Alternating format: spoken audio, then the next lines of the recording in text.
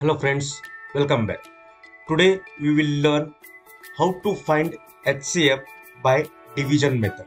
As you know the terminology of division, this number is called dividend, this number is called divisor, and this number is called quotient, and this number is remainder. Now we have to find HCF of these two numbers by method of division. So first see which number is greater one among these two. First 144 and second number is 252. So 252 is greater number than 144. So right here 252 and 144. So divide 252 by 144. So 144 ones are 144. So 252 minus 144, 108. So 108 remains the remainder.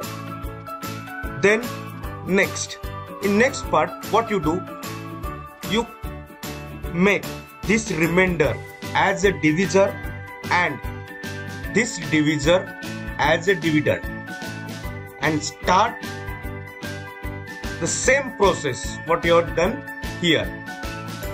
So 144 comes here as a dividend, 108 becomes a divisor, and now 108 ones are 102, 144 minus 108, that is 36. Do a simple division process. So 36.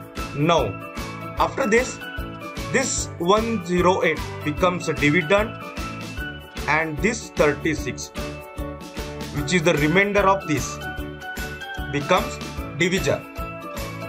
So 36, so divide 108 by 36. So 36 3s are 108. So remainder becomes 0. So this number is called as HCF of these two because remainder is 0.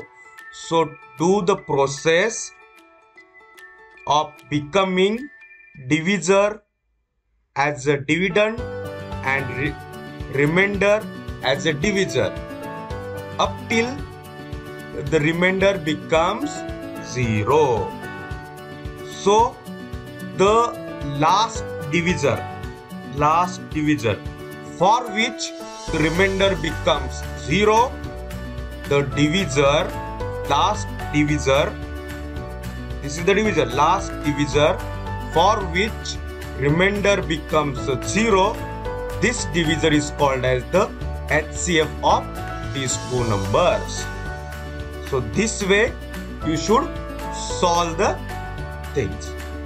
In next video we will see next concept. If you like the video, please do share it and subscribe channel for more such fruitful videos. You can call me for tuition also, home tuition as well as group tuition. Thank you.